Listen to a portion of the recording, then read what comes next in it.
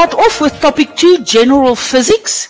Now, the first unit, the heading is length, time, and volume. It's a little bit of measurement, etc. Okay, now, I will show you, we have got some calipers and we've got some micrometers, but just for the sake of the recording, I'll first go through it like this, and then in the next period I will hand out the calipers and I'll hand out the micrometers, and we will sit and take measurements with these apparatus, because these are things we don't normally work with. Okay, so people, the first thing when we measure length, okay, measure length. What instrument do we use? A ruler or a measuring tape. Okay, or the correct word is actually a rule. R-U-L-E. We use a rule to measure. Yes. Next period you can bring it with. No, they won't mark it wrong. Okay, so what instrument do we use? A rule, a measuring tape, a vernier caliper, and here is the picture of the vernier caliper, and something called a micrometer screw gauge. I have a picture of one.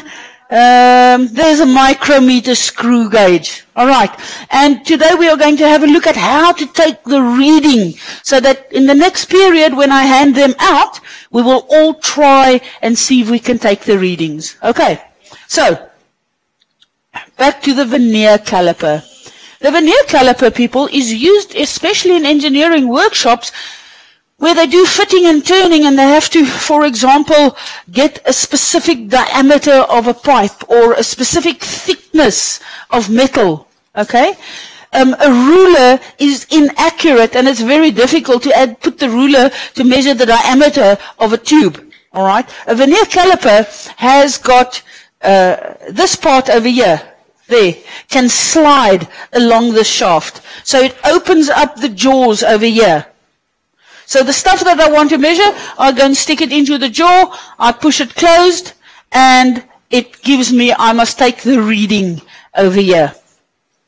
A vernier caliper, it depends a little bit, you get more accurate ones, is up to 1/100th of a centimeter. Alright? So in other words, 0.01 centimeter is the accuracy. Okay, yes. Your ruler only goes to millimeters, ne? A tenth. So, how does it work? We talk about, this is the jaws, the external jaws. Here we have something called the internal jaws. That is, very simply, if I have an opening, and I want to measure the outside. I have a pipe. Here's my pipe. Okay, I want to measure the outside. I will use the external jaws. It will go there. Alright?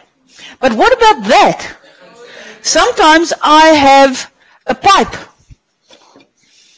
with a hollow opening. I just want to, this is not going to work. Let's take this. Yes. Okay, let's say I want to measure the diameter of this glass jar.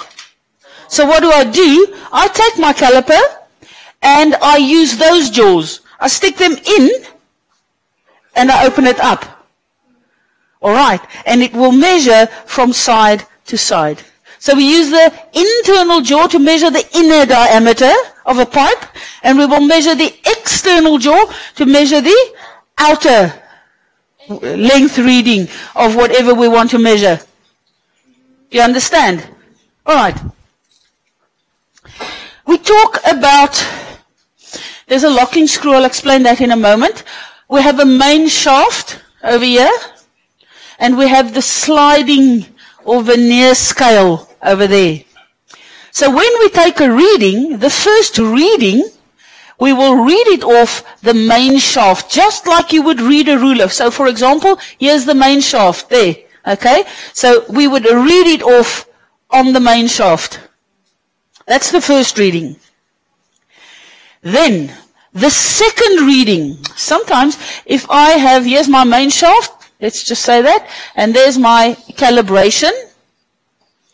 All right? And here is the object that we are measuring.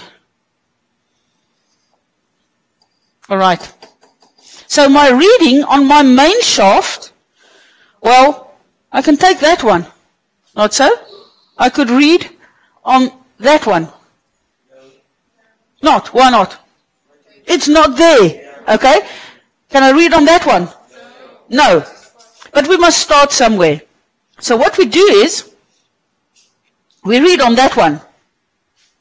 Because that's closest to what I can measure on my main scale. But this extra little bit must also be measured. And that we measure on this vernier scale that slides.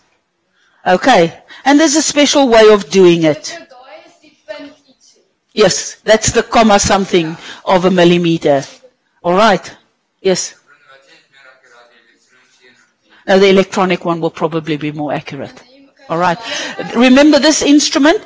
It is also exposed. It's a metal sliding instrument. It expands, it contracts, room temperature varies, so there will be a bit of an error on it. Okay. The electronic one is not influenced by expansion and contraction. Okay. Yes. Yes, the outer one can shift. Okay. Yeah, this whole thing is attached to that part. So if this opening must go more, this whole thing slides down. Okay. Now, here I have an enlargement. That is the main scale. Alright? That is the one we read on the shaft, the instrument. So I will read there 2. Okay, so it starts 0, 1. Here we get 2. How many millimeters? 2.1. But can you see, now on this sliding scale, this part is this part of the instrument, the stuff that can slide. Alright? Now, over here, we see it is also calibrated 0, 5, 10. This breaks up a millimeter into? 5. Yes, well, 10 parts in this case, on this one. Okay? So, my reading over here as well, it breaks it up into 10 parts. Alright? So tenths of a millimeter is 100th of a centimeter. Alright, now, the first reading we will take over there. But there is a little bit more. And we read that on the vernier scale. Can you see there's a 0 marking? Can you see it shows there's more. But how much more? Now this thing works, if you go and look at those divisions, somewhere along the line, you just look, where does it correspond perfectly with the ones on the main scale? And over there. So, my main scale reading over here is 2.1 centimeters. Are you with me on that? Okay. The vernier scale is, how many divisions are there? 10. Okay. So, 1, 2, 3. So remember, that is the 100th. Okay, so it is the 0.03 of the centimeter. It's the extra bit more than what the millimeter division can read. So what is the reading? 2.13 centimeters. Did you follow? Okay, we will do this again and I will hand them out tomorrow. So let's have a look at the second example. That is, yes, that's that extra little bit. Okay. Here I have another example. It's also an enlargement. This once again is the main scale. The bottom one, the shorter one, is the vernier scale, the one that can slide. Alright? So we open our jaw and we close it onto a specific point and we read the first reading on the main scale. Can you see? Where's the 0? Well, it's 10 centimeters plus a little bit. Okay, so my first reading is 10 centimeters. What is the reading on the vernier scale? Well, we go and look. Where do these little lines correspond with those on the main scale? 2. There. Alright? So, remember that is the extra little bit. So, we have 10 plus 0.02. Alright.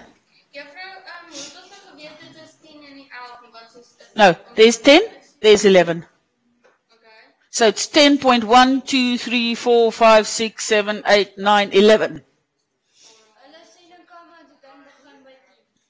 No, I've just not shown the whole thing. I've just cut out that piece where you need to take the reading. All right, so what is the full reading? That plus that is 10.02. Well, the error will lie on that reading. So it's more accurate than your ruler. Yes. Okay. Yes, it'll be plus 0.005 up or down. Yeah. Are you with me? Good. All right. Let's have a look at the third example. You know, I have another one. We have our main scale reading. All right. Well, we start reading at 3, and there's 4, and there are 10 divisions, so it's 3.123. Do you agree with me? 3.3. But there's a little bit extra. How much? Well, now we start looking. Where do they correspond? Are you with me? Okay, so we count. If that's 0 and that is 5, we have 1, 2, 3, 4. But remember, this is the 100th. So it is 0.04. So my total reading is 3.04. Do you follow? 3.4, sorry. Are you okay? I will hand them out tomorrow. I just want you to have an idea. Otherwise it's chaos if you don't know where to start. All right, but we will go through each one of you. If you can give me a stick, I'll do it. Okay. All right, that is the vernier caliper. The other instrument that we must have a look at is something called a micrometer screw gauge. And a micrometer screw gauge, micrometer, 10 to the power minus 3 of a meter. Okay? Micrometer screw gauge is accurate to 100th of a millimeter. Yes. All right. Now, a micrometer, people, it looks exactly like this. It's got a funny little rounded part here, and it's got a part here at the back that can turn. Okay? Just let me quickly take one. I can just show you.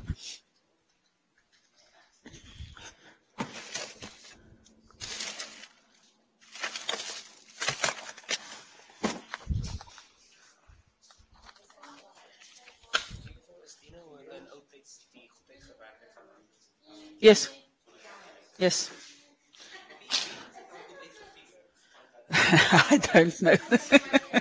Clever people. All right, people. Here I have a micrometer screw gauge. Okay. You get bigger ones and you get smaller ones. All right. But they're very expensive. All right. So, the stuff I want to measure, can you see I'm turning on this part? Okay. This part can turn. This part, the main scale part, stands still. There's a shaft. Okay? And this part over here, the thimble part, that can turn. Alright? So I have a set of readings there. And as I turn this part, the shaft becomes longer because the opening there becomes bigger. Alright? The second part of my reading is on this thimble part, the part that rotates. Alright. So, when we start taking a reading, there are a couple of things when we work with a micrometer screw gauge. Unfortunately, if I measure something and I'm much stronger than you, I can tighten it up harder. And I'm going to close it down a millimeter from somebody else. So, the first thing that they do or have on this instrument, right at the bottom, I have a ratchet. So when I tighten it up, I close it up, and then at a certain amount, when there's a certain amount of force applied, it slips. It doesn't close it up anymore. All right, so I can't over-tighten it. All right, so that's the first thing. Now, when we take our readings, note, reading on the main scale. We start just like we did with a caliper. We need to take the first reading on the main scale. But where do we take it? Here on the edge of the thimble. All right? But now have a look at this main scale. Can you see 0? That would be 1 millimeter, 2 millimeters, 3 millimeters, etc. But can you see there's a little one down there on the bottom as well? That is half, 1, 1.5, 2, 2.5, 3, 3.5, 4. Okay, so this main scale reading is going to be 4.5. All right. And then we need to take the extra reading here on the thimble scale. All right, I'll show you now in a moment. Once again, here I've got an enlargement. All right, this part is the part that can turn. That part is the shaft. All right, so where do we take our reading? We start always with the main scale reading. What is the main scale reading? Well, in this case, can you see 1, 2 millimeters? But there is 2.5 millimeters plus a little bit. So the main scale reading is 2.5. You all with me? But now, what is the little bit? The little bit we have to read on the thimble part that can rotate. All right? So now we go over here and we simply look where this middle line there corresponds with the calibration on the thimble. Yes? Yeah, well, there will be some accuracy. That is, there will be. Okay? No instrument is perfect or absolute. Okay? So over here now, what is my reading? Well, remember we go from 35 to 40. So 35, how many divisions are there? 2, 4, 6, 8, 10. So 35, so it's comma 2, 4, 6. All right? I think I've got it there on 8. There's a mistake. Circular scale. Oh, it's 35. Oh, sorry. Yes. I've made a mistake. Just have a look. 35 to 40, 5 divisions. So each one represents 1. So it's 35, 36, 37, 38. But 0.38 millimeters. The less. The little bit more than the half a millimeter. Nah. So how do we get the answer? We add 2.5 plus 0.38 because that is the little bit extra. And our reading is 2.88. Okay, here's another example. Where's my main scale? There. All right. The first reading is on the main scale. What do we get? 20, 21, 22. Can we see we've not got half? Okay, so my main scale reading is 22 millimeters. But now we've got a little bit more than 22 millimeters. How much more? We read that off the thimble scale. So we check where does it correspond over there. Well, it goes 30, 31, 32, 33. So it's 0.33. The reading 22.33. Yes, then it's 0. Yeah. The next one. Just another example. Main scale reading. Well, 5, 6, 7. And can you see a little bit extra? We've got the half. So the main scale reading, 7.5. But what's the little bit extra? Where do we find that? On the thimble. So we go 20. Oh, there it lies. Okay, so it is going to be 20, 21, 22, 23, 24. But it's 0.24 now. So there is our answer. We add them. Do you follow? Yeah. All right. Please look in your textbooks, exercise 1, number 1, 2, and 3. This is on page... Okay, it's just there on page 77 and 76. It's just an exercise in measuring. It's just choosing the correct answer. All right? But I want you to do it just sort of to get into the hang of it. Okay, and I will stop at this point. Okay.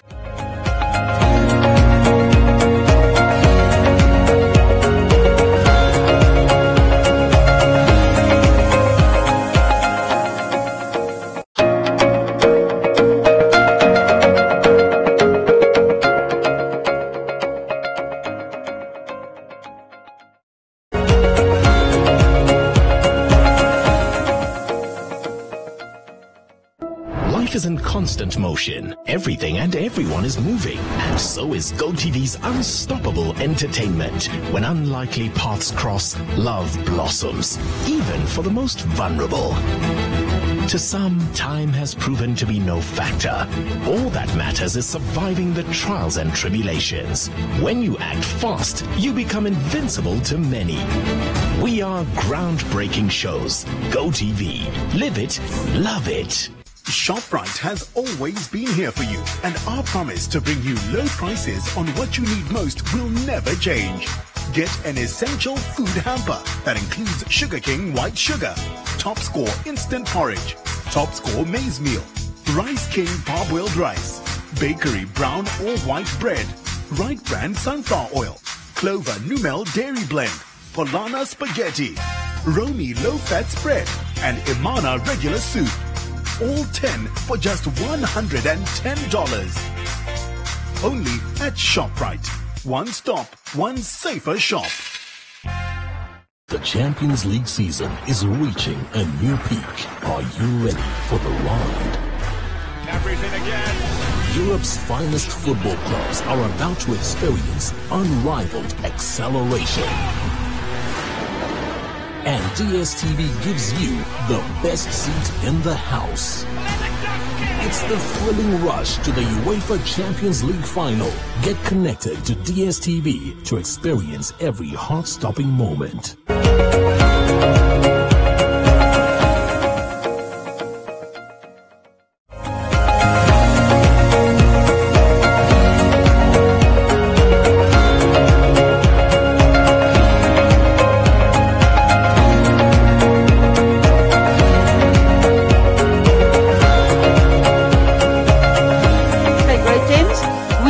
Had a look at measuring using calipers and micrometers, and yesterday in class we had a look at the practical part of it. I handed them out, and at this point then you should be able to work with a micrometer and a caliper. Alright? Alright.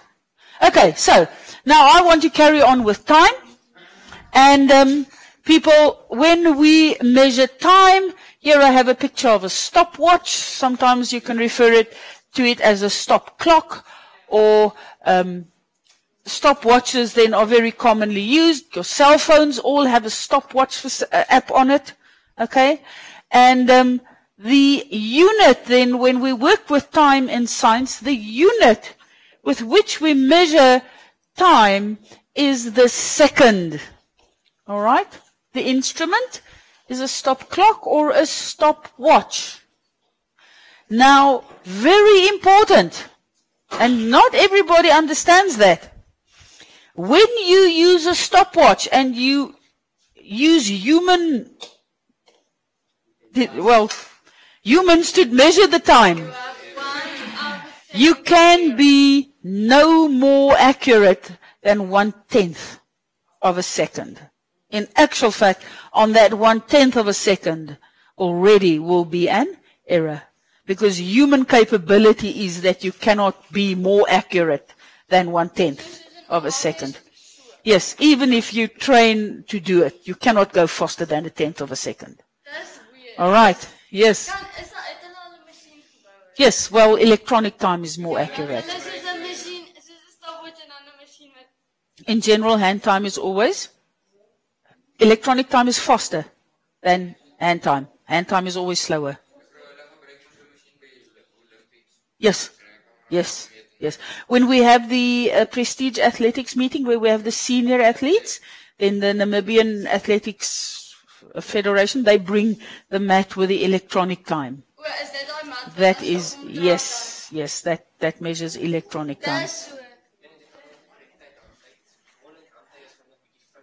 Yeah. Yes, yes, there's human error on it. Yeah. Yeah. Yeah. Oh, okay. To get more or less what it should be.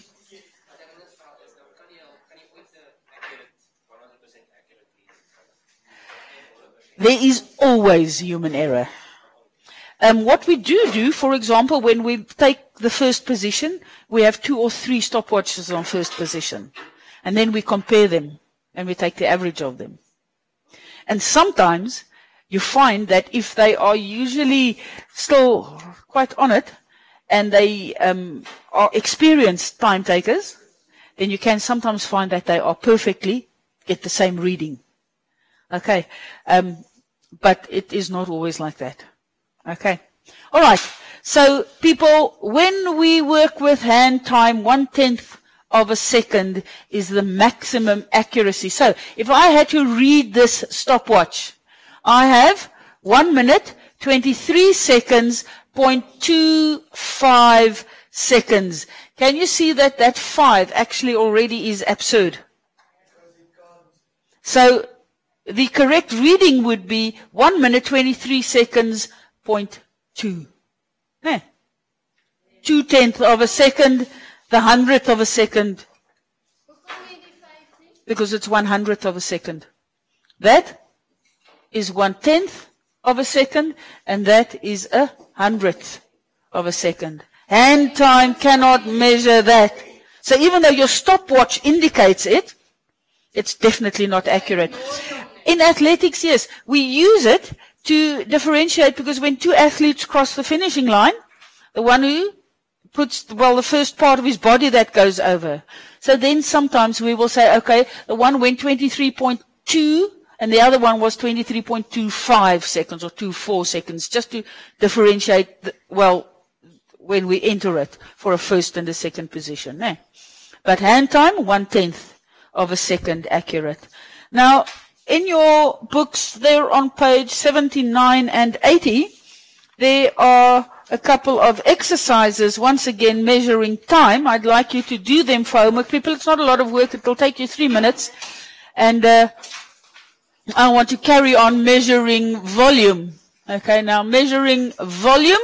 What apparatus do we use to measure volume? Well, we have various apparatus. Here I have a picture of a so-called measuring cylinder. Now, measuring cylinders are usually either made from glass or plastic. The glass ones are just more expensive than the plastic ones. And they are calibrated in, well, millimeter or cubic centimeter. Okay? When I work with a measuring cylinder, let's say I wanted 20 cubic centimeters of water, then I will say if that is 20 cubic centimeters, I will fill it with water to the level. I will go down with my eye exactly on the level where I want to take the reading, and I take the reading below the meniscus. Okay?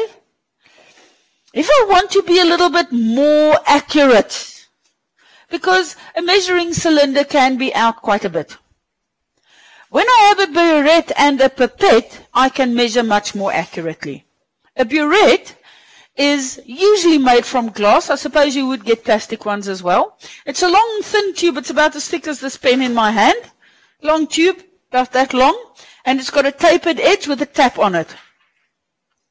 It is calibrated. Over here is the 0 reading, and over there, for example, a 50 cubic centimeter reading. So when you work with a burette, you will fill it up to the 0 mark. Okay? And then you will tap off the liquid that you need. You open up the tap, the liquid runs out, the level will drop. Okay? And you can take the reading there. Oh, I've tapped out 25 centimeters cubed. And you know exactly what you've run out. The accuracy of a burette is 1 drop. Okay? And 1 drop is approximately 0.05 milliliters. Say again? No, not really. It's just, it's accurate then to that level. Okay. A pipette, people, we get different types of pipettes. Some pipettes are a glass tube that's got like a fat section to it. If you look carefully on them, you will see here at the top somewhere, they've got a little marking on it. So when you work with those pipettes, the pipette will be of a specific volume. So you can only measure that specific volume with a pipette.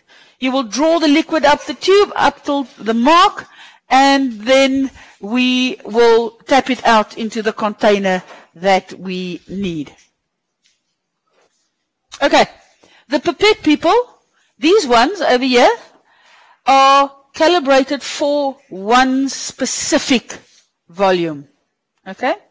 These pipettes over here, they are calibrated, and you will once again draw up the liquid, and then you can hold your finger on the end and the liquid will stay in, and if you want to run out a little bit, you remove your finger and it can run out. Yes. Okay. So when we measure volume, we can use a measuring cylinder, a burette, or a pipette. All right. Yes. A pipette is probably more accurate even than a burette because it measures, if you use the one that measures the fixed volume. Okay. Yeah. Yes.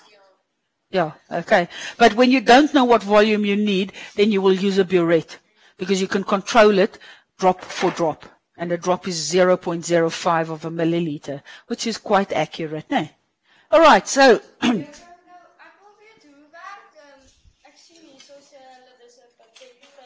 Yeah, exactly like that. It's a big rubber thing that you squeeze on the bulb and it releases the air through a valve and you push on another valve and it draws up the liquid.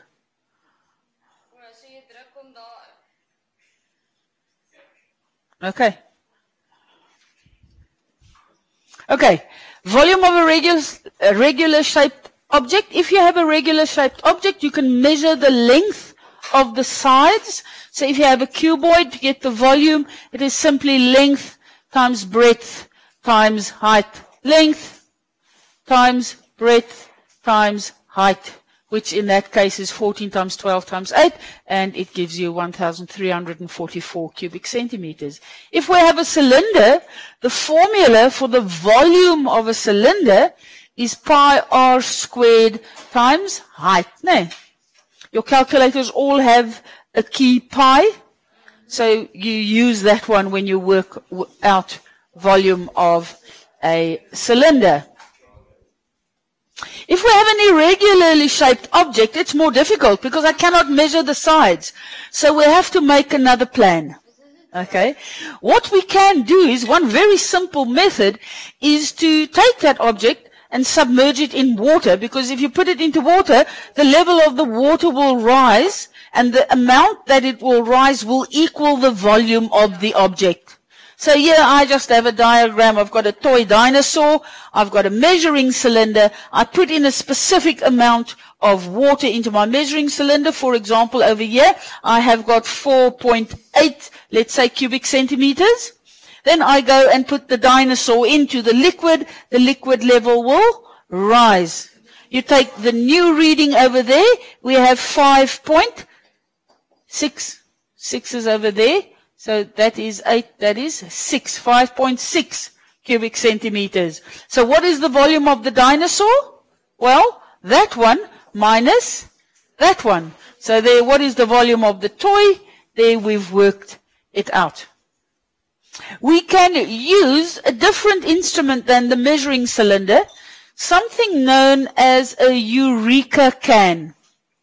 Now, a Eureka can is an odd-looking instrument, because usually if something has a spout, the spout doesn't hang down, it stands up.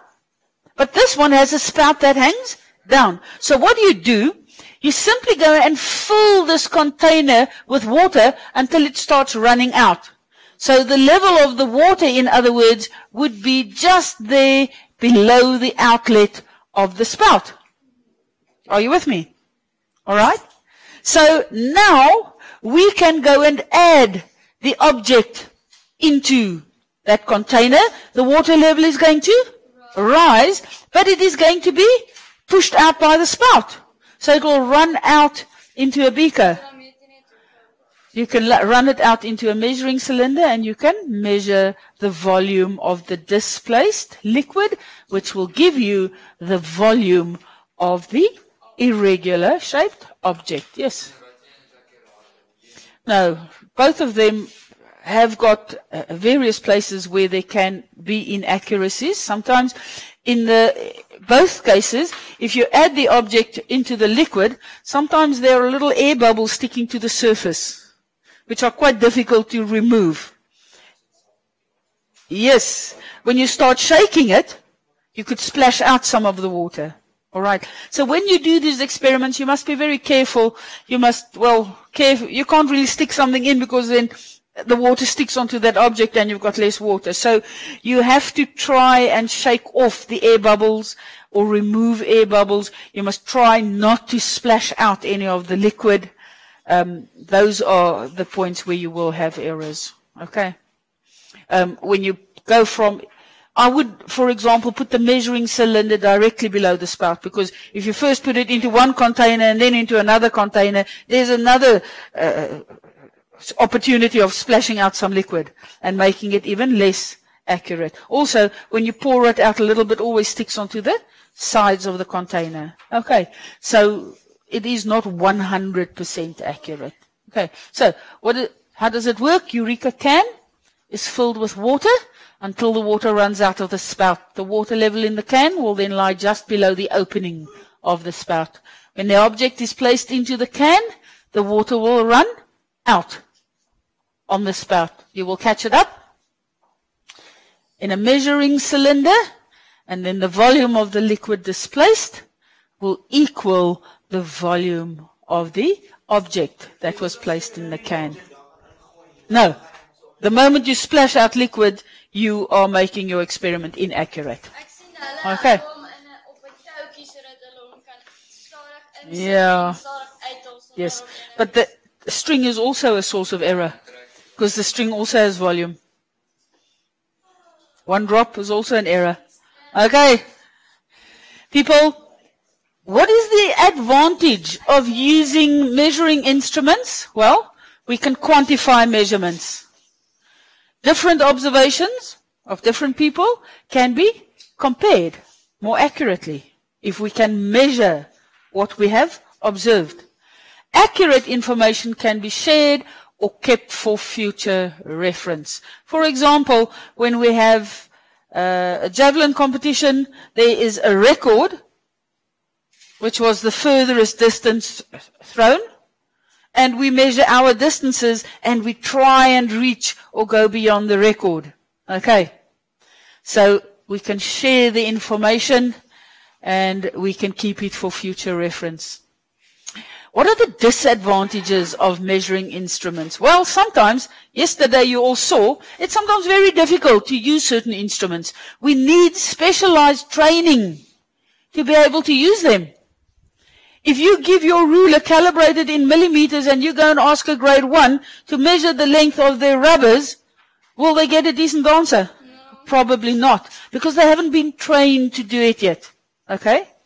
If I gave you calipers and micrometers before we had done them in class and I said to you, okay, go and measure the thickness of your pen, would you be able to do it? No. Probably not, because you've not had the training. So, one disadvantage then of measuring instruments, well, you need some training.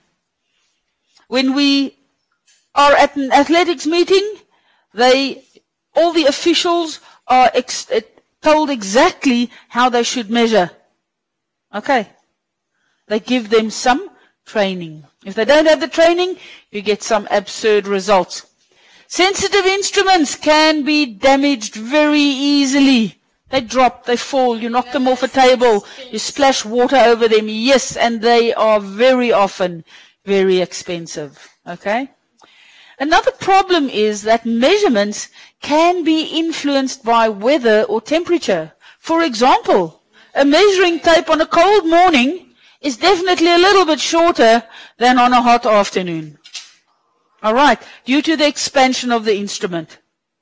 Okay?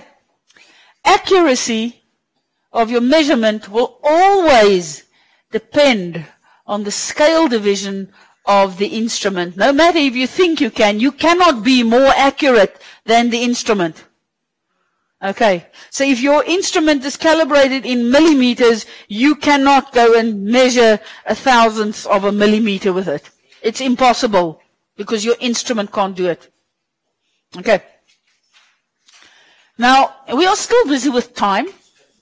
A pendulum is simply a string attached at one end to an object, It can be a round object, it can be a square object, it can be any shaped object. That's not important.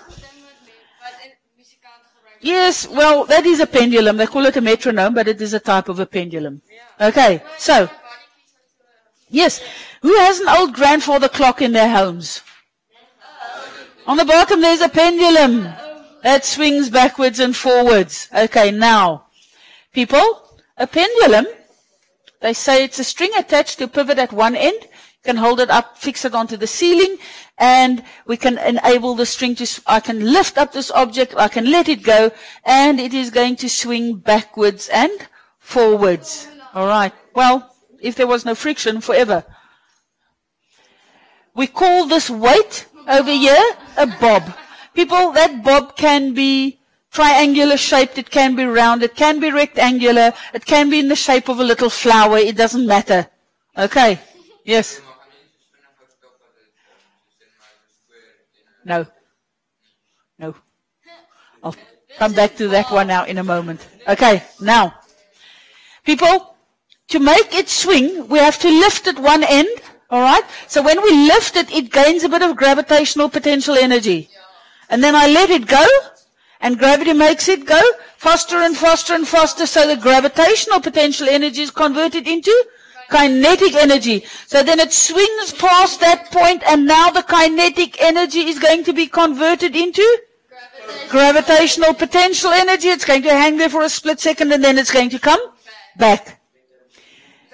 Technically speaking, if there is no friction, that thing should keep going forever. But there is friction. Yes. Okay, if you have a very precise one.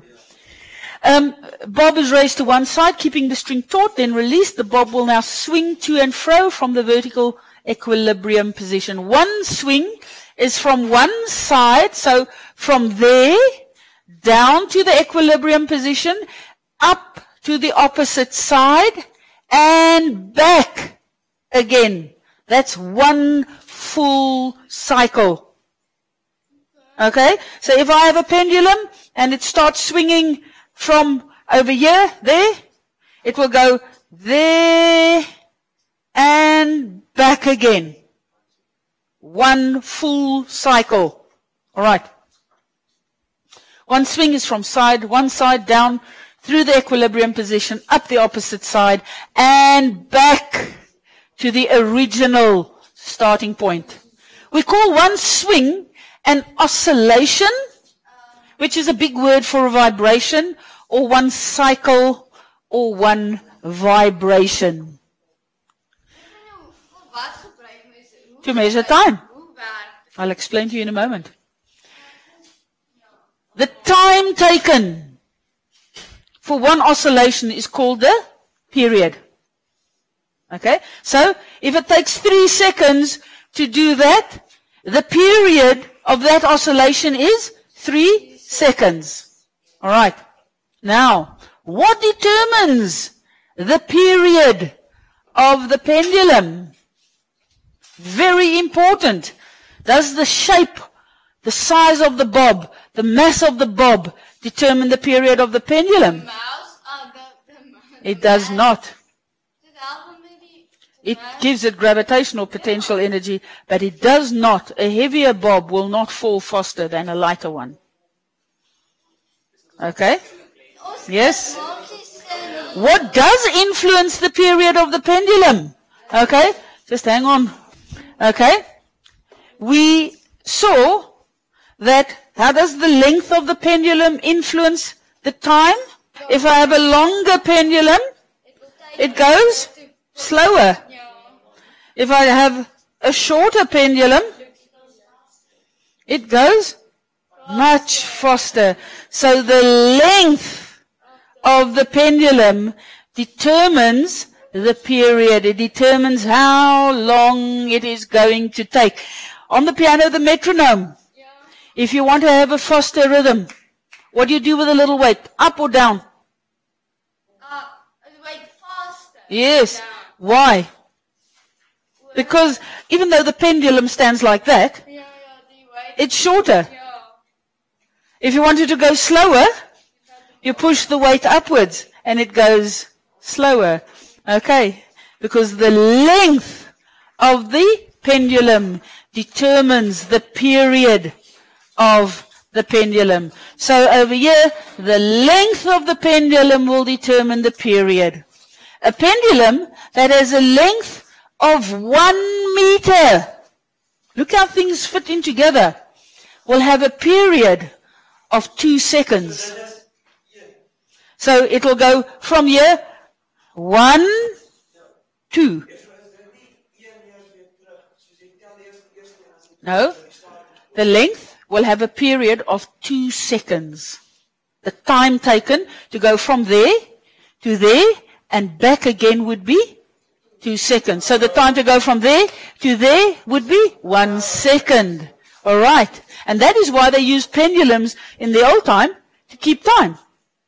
The next question that fits on with this one, whether the pendulum falls from there to there to there, or whether it falls from there to there to there, the time is still going to be the same because the time is determined by the length of the pendulum.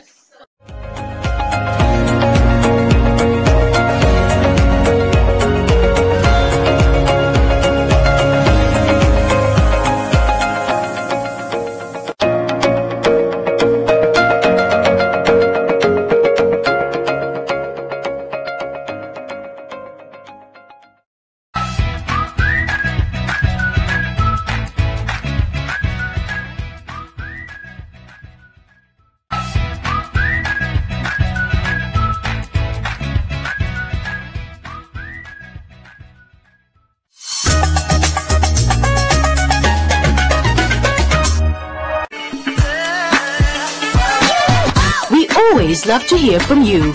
Send us your views, comments, and videos with your name and town to the One Africa TV's WhatsApp on 081-200-6659 or send an SMS to 555. One Africa TV. It just gets better.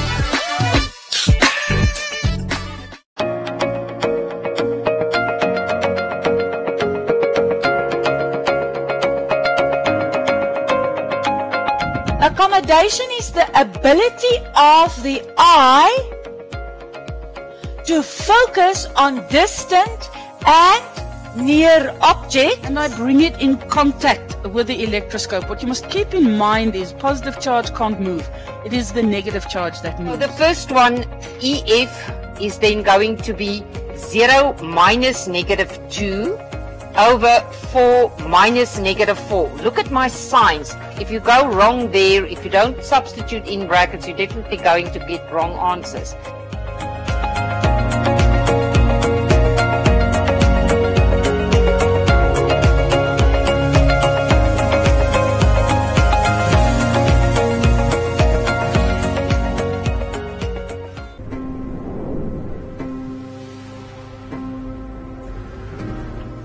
Namibia is known for its beautiful wide open landscapes.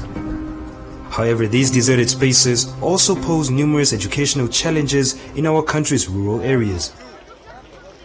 Because of this, many learners are denied access to proper teaching and learning. At EduVision, we believe that education is the starting point to a journey of endless possibilities.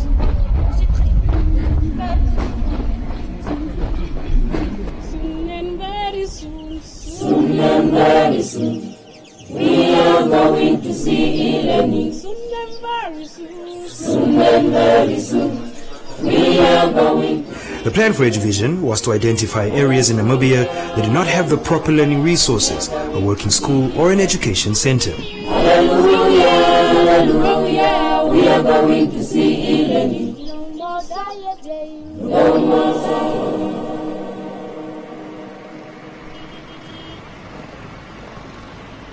My name is Philip Smith. I'm the principal of Educate Academy in Otjiwarongo.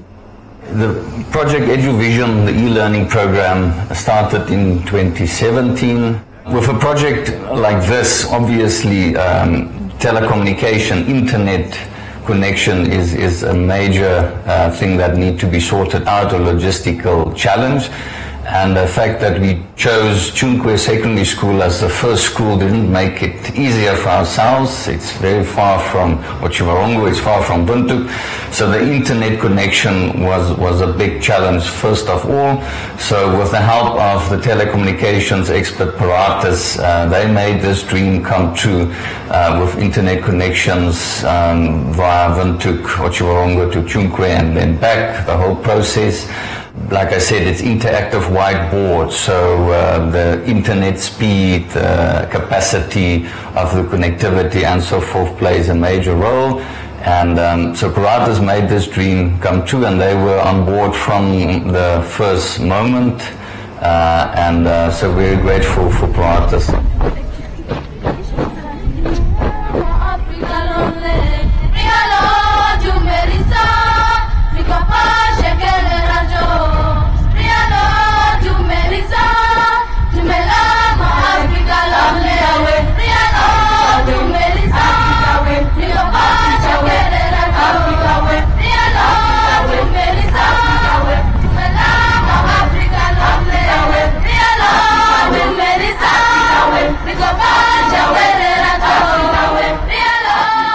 The project offers teaching assistance of a high standard in science to rural secondary schools within the learner's own community by means of e-learning.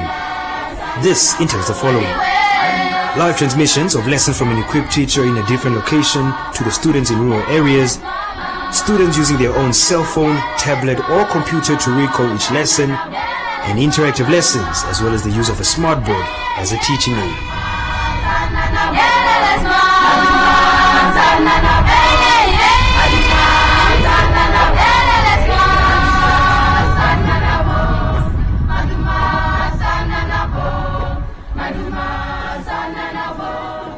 So if you look ahead at the next 3 years, we get information from the Ministry of Education. The future is very bright. So I think there's a lot of schools who can benefit from this program. Like I mentioned before, finances obviously plays a major role in a project like this. So we're very thankful for all the sponsors that are on board and still on board after almost 3 years of the project. So as long as people from the private sector can get involved, I think we can reach many schools in Namibia, because this project made a good start now. We're already seeing some positive results, and we can just call on all the private sector corporate sponsors to come on board and join in this very, very positive project. It is EduVision's goal to prepare and guide learners in order to make the modern world they are living in accessible to all. My name is Magdalena Neoma. I'm 18 years old and I'm doing my first year at UNAM Comansdale campus, and I completed my grade 12 at Chunkwe Senior Secondary School. I'm doing education, so I'm gonna teach at Chunkwe Secondary School, because there I really need to go there and motivate the learners. EduVision helped me a lot. It assisted us in teaching for mathematics, physical science, and biology. And it also, we get to exchange learning from other schools like Educate, whereby they teach us, and that's the most thing that we benefited from. Studying without EduVision was so challenging. And when EduVision was introduced at our school, things become more easier. The time where EduVision was not introduced, we were so slow in learning. And when EduVision came, introduced at our school, my learning speed increases. Things were kind of boring. And when EduVision came, my mind changed the way I think. I'm really grateful for what EduVision gave us. Our class of 2019 was the first group to make it, to perform very well at Chunkwe Senior Secondary School. So it should keep up the spirit. We need that you should continue to support us.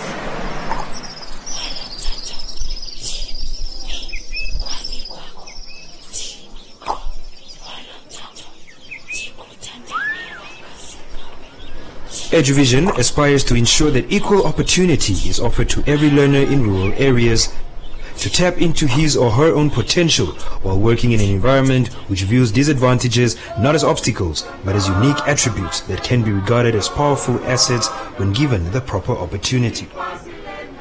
At EduVision, we believe that dreams are the foundation of knowledge and hope always triumphs over experience. No more problems. Everything is proper. EduVision,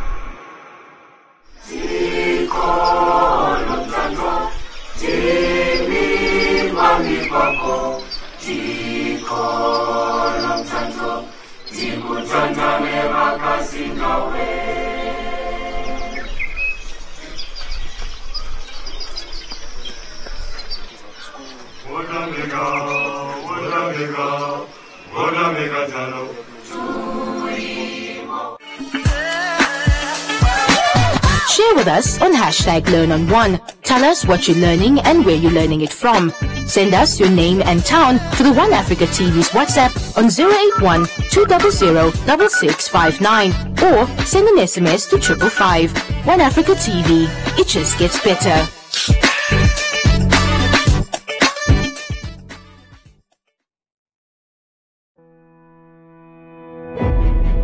On the Gold Coast of West Africa lies the peaceful and diverse nation of Ghana. I'm pretty close right now to the geographical center of the earth.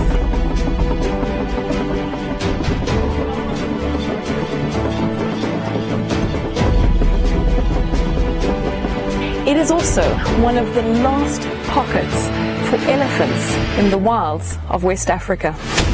You know, every country in the world just about has cattle, sheep, goats, horses, donkeys, but it's only Africa that has the real megafauna, the charismatic stuff which people in the rest of the world want to see. The passion that the staff have for the job. There's value to a bird which brings birders to a place like this. I mean, this is a birding paradise. We see an intrinsic appreciation and joy from seeing the wildlife out here, but not everybody does. You can't get to Mali and then will not be passionate about what we do, because you'll be the only one left. Everybody is passionate. The only worthwhile war, the war against destruction, the war against loss, the war for peace, for balance, for inclusion. Just out of my work, buffaloes, elephants, tigers, activities are still in existence. If Mole fails, then Ghana is without wildlife. Join me as we journey to the untamed wilderness of northern Ghana to meet these last defenders. The people within the law enforcement agencies don't really know you're talking about a roan antelope. Somebody thinks it's just like a goat.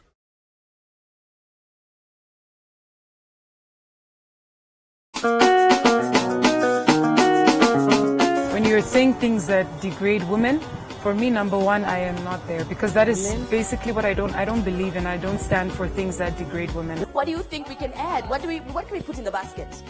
First of all, let's put Blossom back in the basket. Look at the person like, man, let's do a song. Let's do something. Just let's like collaborate. Let's collaborate. Yeah. Africans were claiming us. Yes, exactly. To the rest of the world, they belong to us. Namibia, Baba, Namibia. I'll help you carry on.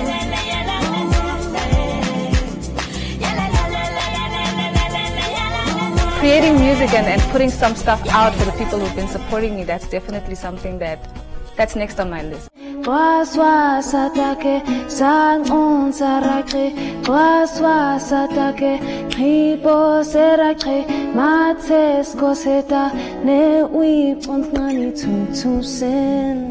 Tum tum sen